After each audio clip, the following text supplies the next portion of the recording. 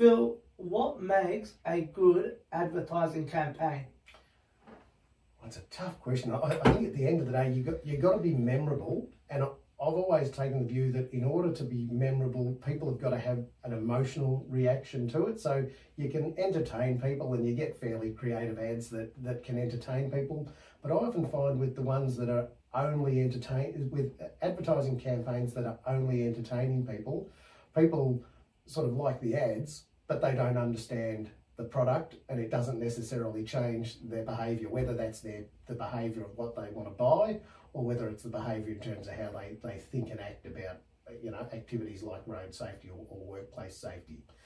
But when you can make an emotional attachment, when you can get a reaction out of people where they say, I care about this, it makes them care about the product, that I think is when you start to get a real impact. So it's lovely to entertain, and I think, you know, you do need that combination of entertaining and the emotional reaction. And, you know, entertaining, even in the movies, you can entertain people with drama, you can entertain people with comedy, you can entertain people with romance.